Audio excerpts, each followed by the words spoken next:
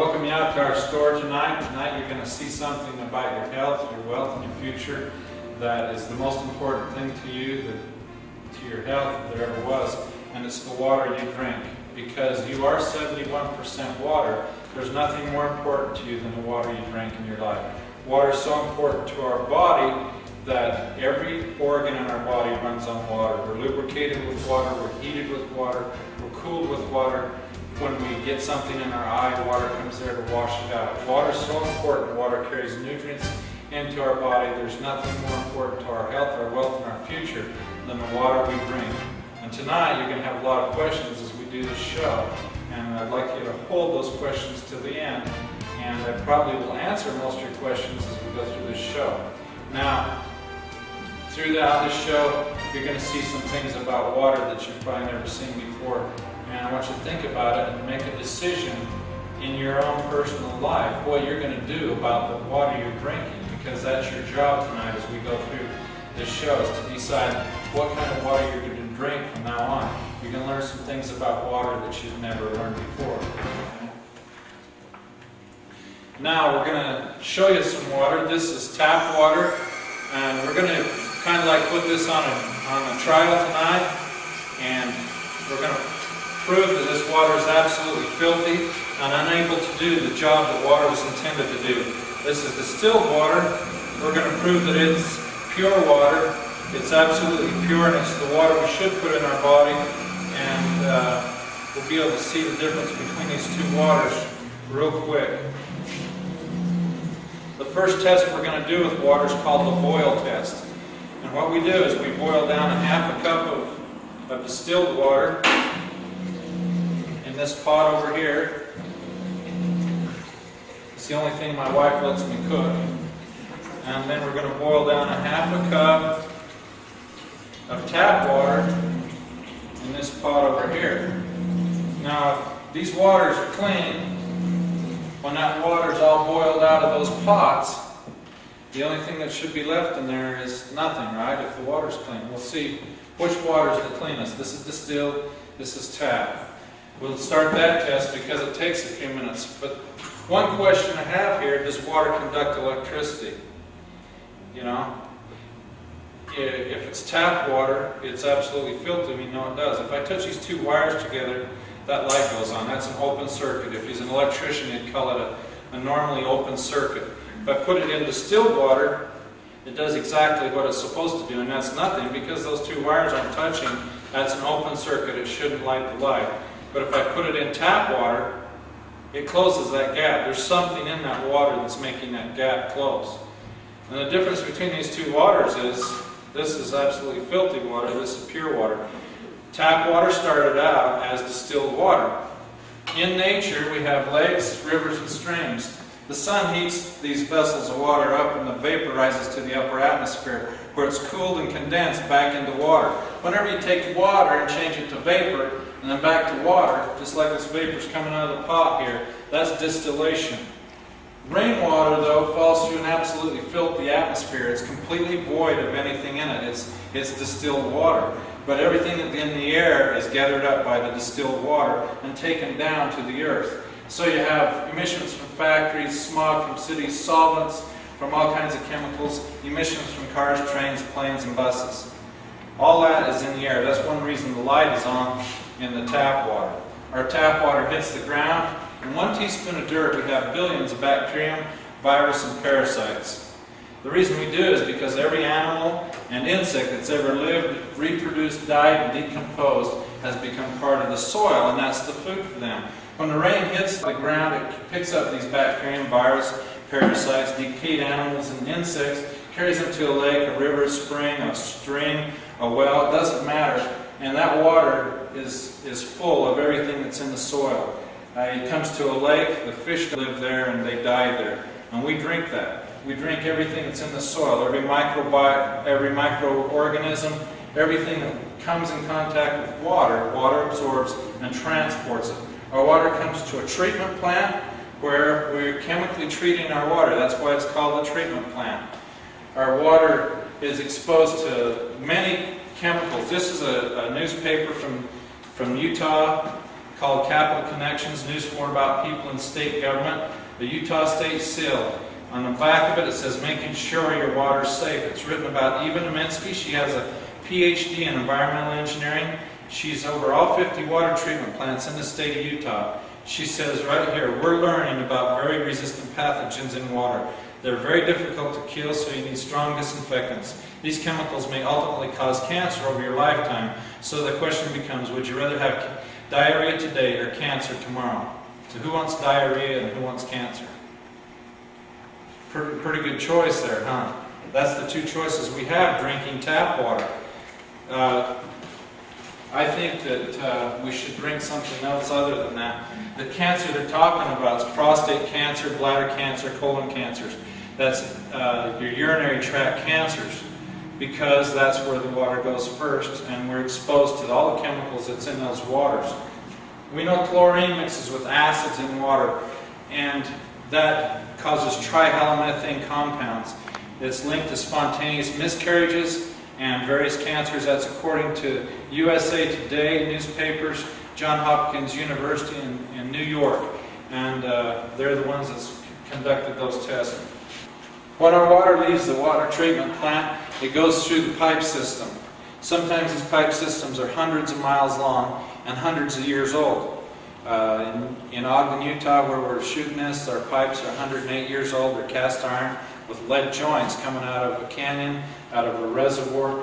It goes for hundreds of miles here in the city, back and forth to different houses, comes up into our tap, and we turn these taps on and drink out of our beautiful faucets and think nothing about the journey that that water was on. And it's a long, filthy journey, because everywhere that water's been is where we walk. So everything that's on the bottom of your shoe is in your water, if you ever think about it that way.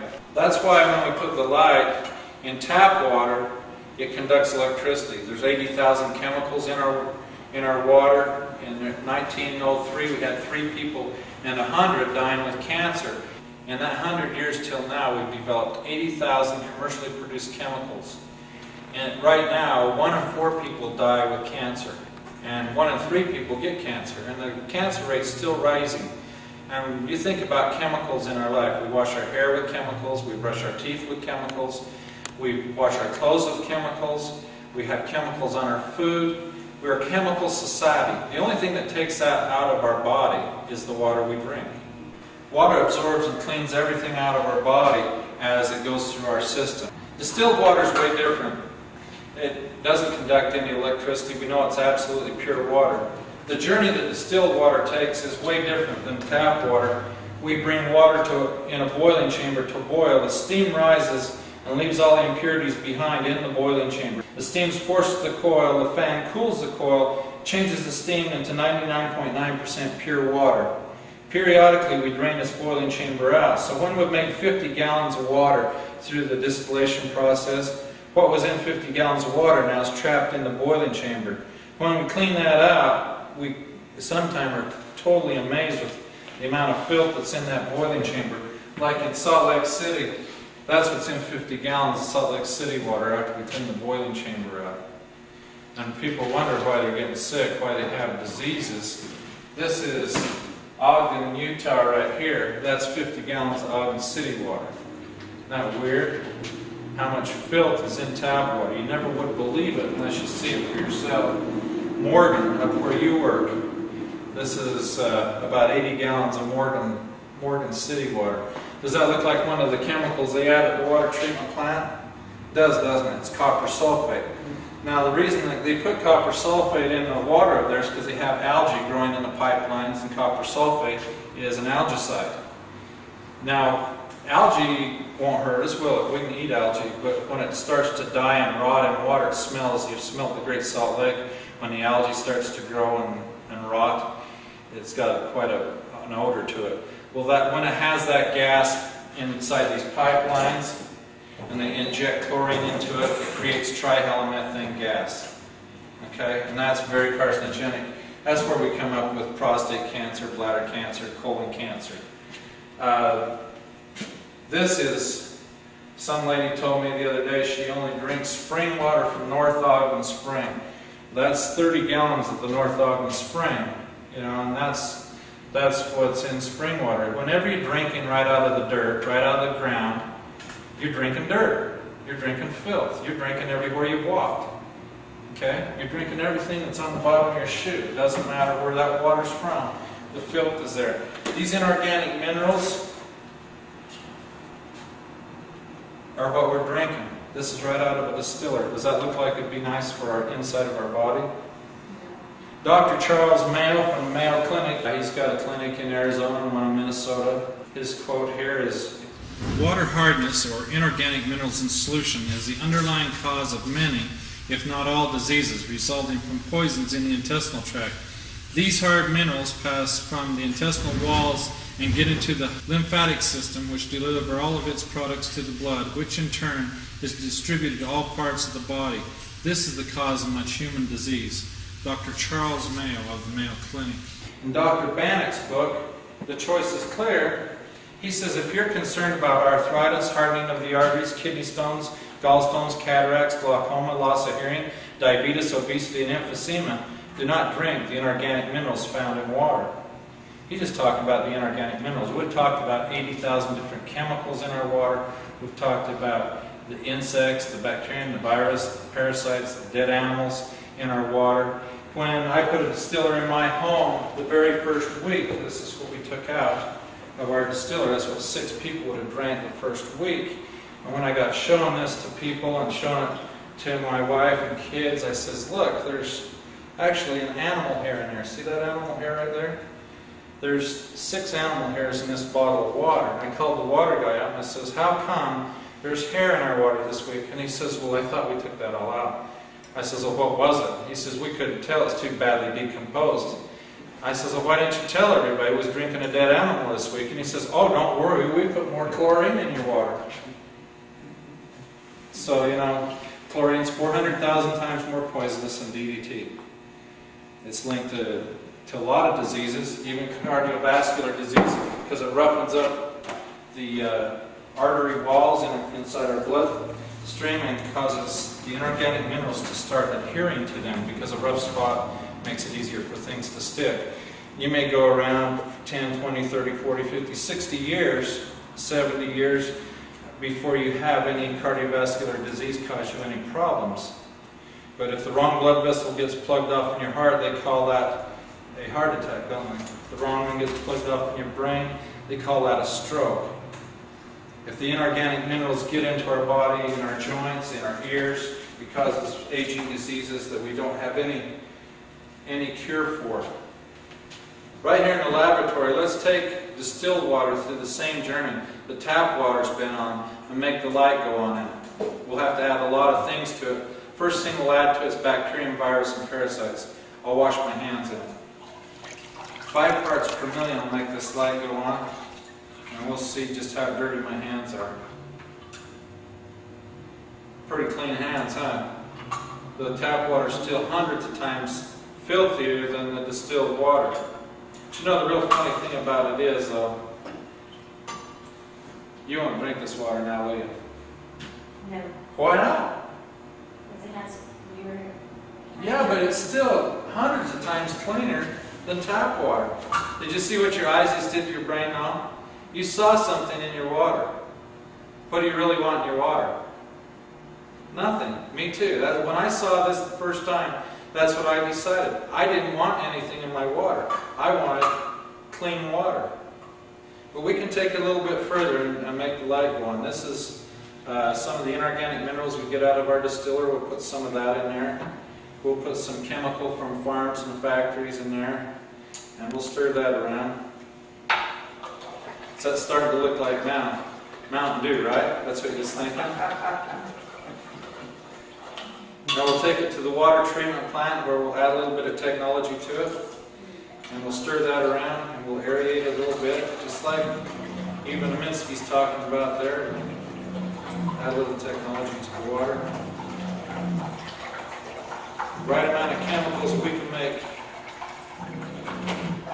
that awful looking water look just like tap water. Isn't that cool? Now let's see if we made it tap water. Yep. Now, according to even Minsky, that's safe water to drink. You won't want to drink it now? Why not? It's safe. What's the definition of safe water? Won't cause diarrhea today. Let's see what we've done here with the TDS meter. This TDS stands for total dissolved solids.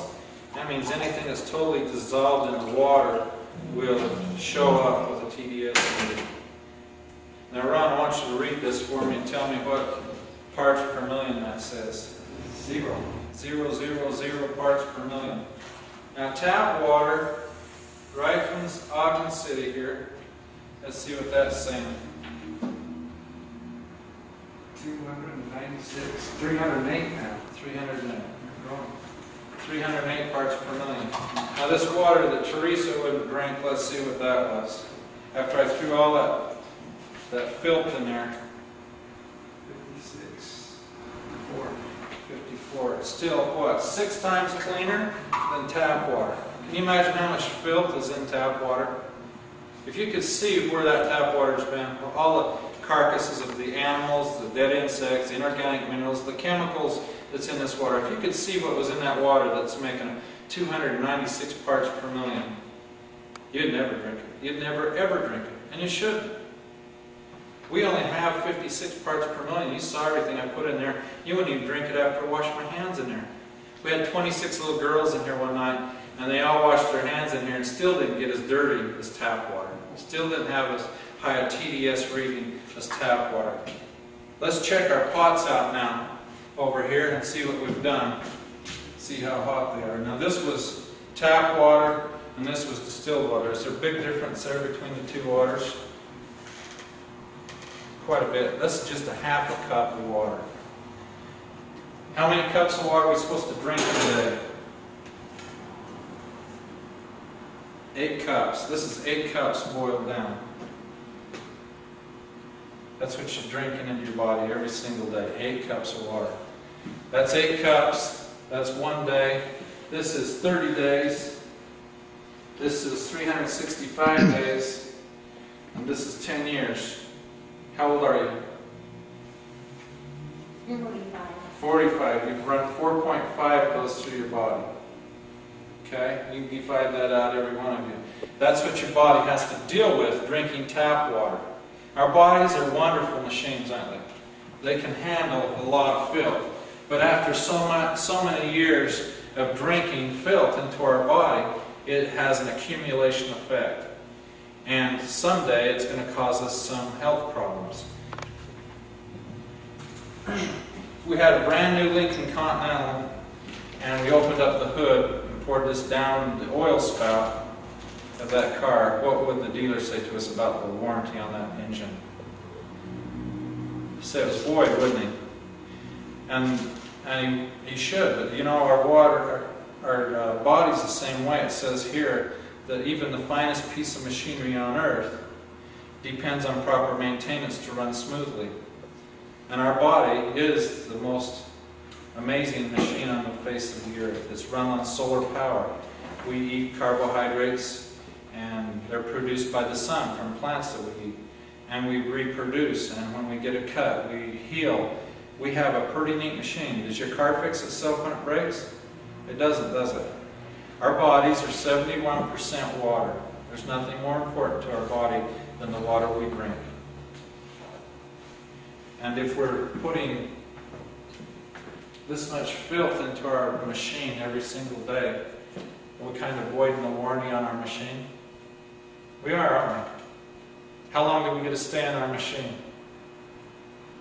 Till we wear it out, till we put enough filth in it and we wear it out. And then we get to leave our machine. So there's nothing more important to us than our health, is there?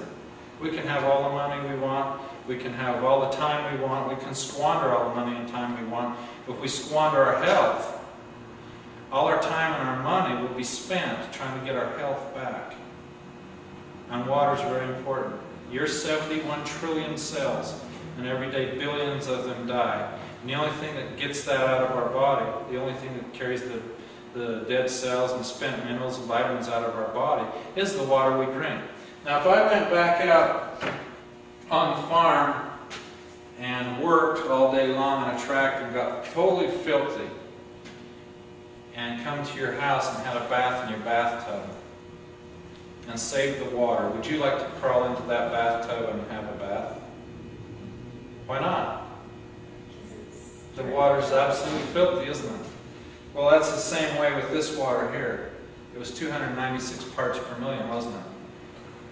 Do we expect that water to clean the inside of our body? That's what we're drinking water for. 3 days without water and we'll die. If our water's already absolutely filthy, it's like taking a bath in a bathtub that's already filthy. What do you want to drink? What do you want to bathe in? You want to bathe in clean water, don't you? You should bathe the inside of your body with clean water. 0 parts per million water is what we should be drinking. It carries the toxins out of our body. There's nothing more important to our body, our health, and our wealth, and our future than the water we drink. And if it's filthy water, it isn't going to do it. Out of all the waters you drink, what you want when you drink water is water that cleans your body. When we get water to this point, to the tap or distilled water, what we do is we drink it into our body, don't we? Let's see the difference between the two waters as they enter our body. This is tap water. We'll put 200 milliliters of tap water in this bottle. And this represents the filth that's in our body, some of the spent vitamins and minerals, and all the filth that we get rid of every time we urinate. We'll put the same amount of filth in this bottle as we do the other one, but we'll just show you this one first. We'll put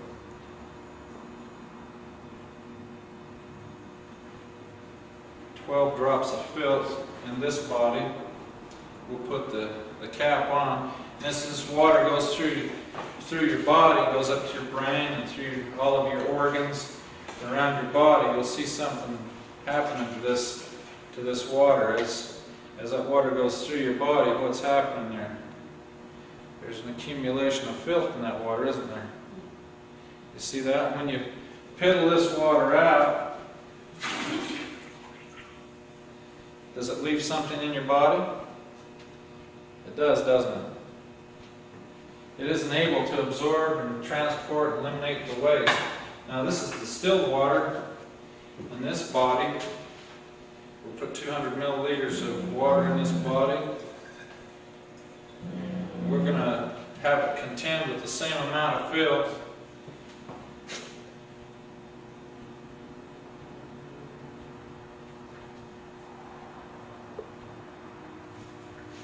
This isn't magic or anything. This just shows you how well distilled water deals with filth. As that water goes through your body and through all your organs and up through your brain, it's actually able to absorb and transport and eliminate all the waste that's in your body. When you piddle this water out, it carries the filth with it. There's a big difference between the two waters, isn't there, in your body? Distilled water is able to transport and eliminate the waste out of your body. Now, does anyone have any questions about water, about tap water, or anything about water at the end of the show? I told you I'd give you some time. I do. There's some controversy about fluoride in water. What can you tell us about that? You know, I don't really know. I just know that on a government toxicity chart that fluoride is just a little bit more poisonous than lead, and not quite as poisonous as arsenic. I do have 2 tubes of toothpaste here. One is fluoridated toothpaste and the other one is non-fluoridated. It's the same company. But on the back of the fluoridated toothpaste it says that keep out of the reach of children under 6 years of age, and if accidentally swallowed more than used during brushing, call Poison Control Center immediately. On the back of the unfluoridated toothpaste it says you can eat all you want. It doesn't have any warning at all. It's totally safe for children or anyone. I know that sodium fluoride is quite a controversy right now in our drinking water. The EPA has come out a stand against fluoridation of drinking water. I'm not a scientist, so I don't know really if it's good or bad, but there's some very good sources out there that's reliable that says it's not good for us. For me, I think that fluoride or any other poison I don't want in my body, there's enough poisons in my body has to contend with right now. You look at the places where they use fluoride, it's in rat poison, pesticides, dental offices, municipalities. It's also used in drinking water. Does anyone else have another question about fluoride? I would like to know if distillation gets fluoride out, and what other chemicals does it get out? Distillation gets all chemicals out of the water, including fluoride. Volatile gases, however, do distill across. That's why we put a post-carbon filter on the distiller, and it carries a bigger spectrum of able to take out more things out of the water. A lot of your volatile gases are petroleums or oil, and we know there's water, there's petroleum and oil in our water. Also, chlorine is a volatile gas, so the carbon filter takes it out also. Pesticides, many of them are pyrethroids and volatile gases made with petroleum products. So we know that distillation takes that out, boils across with the steam, but the carbon filter absorbs all that and takes that out, up to 99.9%. You'd have to drink millions of gallons to get any adverse effect from those chemicals. What's the difference between filtered water and distilled water? Filtered water is water that's gone through filters like these here. Filters are dark, they're wet, they're room temperature. They actually become breeding ground for bacterium, virus, and parasites. And actually they don't take out inorganic minerals. Reverse osmosis is a filter that has a sediment filter, a carbon filter, and also it has a membrane filter that does take out the minerals, and it does that by backwashing through the filter after it builds up pressure. It's very wasteful. It wastes about 2 to 12 gallons of water per gallon, and it's not effective unless you buy a very expensive unit. Does reverse osmosis take all the chemicals out? Reverse osmosis takes out many of the chemicals because they have a carbon filter on them. But there's a lot of things reverse osmosis does not take out. Reverse osmosis leaves arsenic, bacterium. We know it leaves fluoride now, nitrates, and we know that 12 parts per million of nitrates causes blue baby syndrome. And also virus. It doesn't even remove any virus. Sediment filters, they take out sediment. Carbon filters, they take out chlorine. They handle a little bit of detergent, a few pesticides and phosphates, also some sediment, and also sulfates. Deionization, it is good for a few more things. We get over here to reverse osmosis. Reverse osmosis still leaves arsenic, bacterium. We know it doesn't take out all the fluorides now. It takes out some nitrates. It forgets to take out any virus. Steam distillation, along with a post filter, a carbon post filter, takes out everything that's in the water. It significantly reduces every element in the water. So we come out with nothing but pure H2O.